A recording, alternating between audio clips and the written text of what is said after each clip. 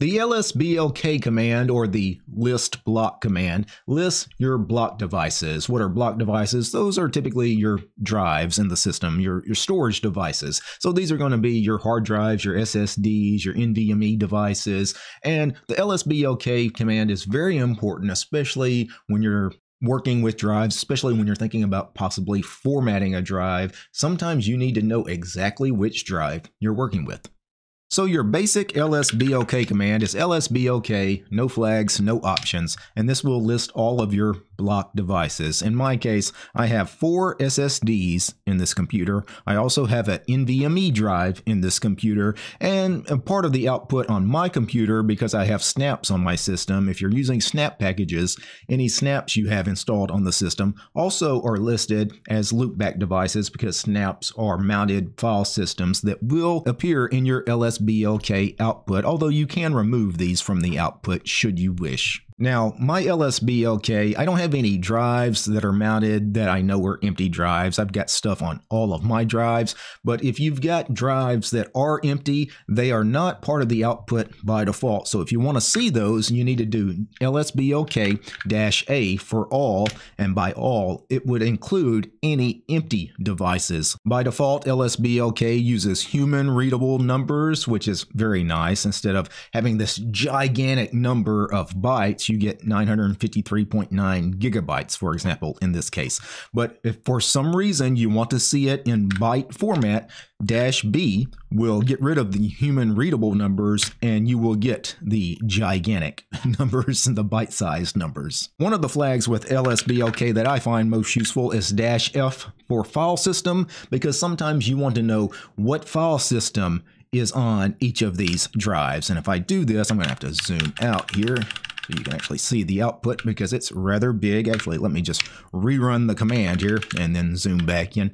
You can see now, I can see that, for example, all the loopback devices have a squash file system. These SSDs have an extend4 file system. This NVMe drive has an extend4 file system. Earlier, I mentioned sometimes you don't want to see all of the devices in the lsblk output. Well, every device is assigned a major device number. You have this here, MAJ, and then :MIN, so a major and minor number. So the major number is the device type. In this case, loopbacks are major device number 7. And if you don't want to see these, all you have to do is lsblk-E for exclude 7 in this case, and now I get rid of all the loopback devices, which in this case is all of those snap packages, right? And now I just get my proper SSD drives. And of course, I also had the one NVMe drive, and the SSD drives, it looks like their major number, if I scroll back up, is 8.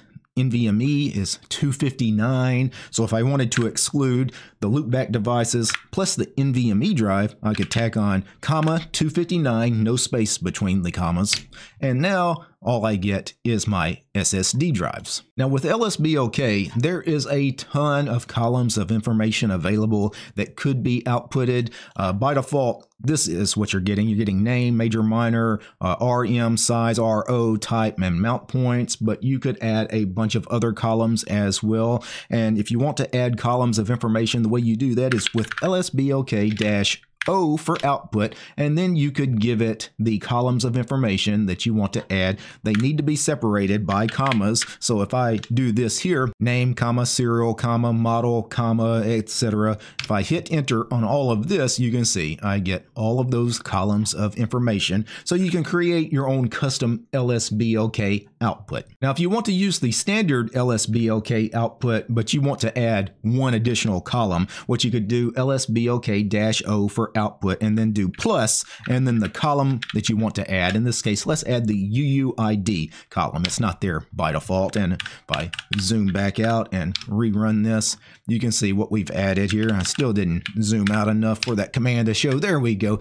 Obviously, the UUIDs are rather long, so I need to zoom out to fit it on the screen. Another cool flag with lsblk is the -T flag for topology. And if you do that, you get the topology, basically the structure of these devices, so it's a different kind of format. lsblk does have a built-in way to sort itself. lsblk-x is the sort flag. For example, if I did lsblk-t and then -x for sort, I can sort by any column that I decide. For example, let's go with the schedule column, and you can see now we have sorted alphabetically by the schedule column. So MQ-deadline was the first columns and then none after that. But if I wanted to sort by anything else, I could, I don't know, let's sort by alignment. All caps. And now we've sorted by alignment, which were all zeros, so that wasn't a great sort example.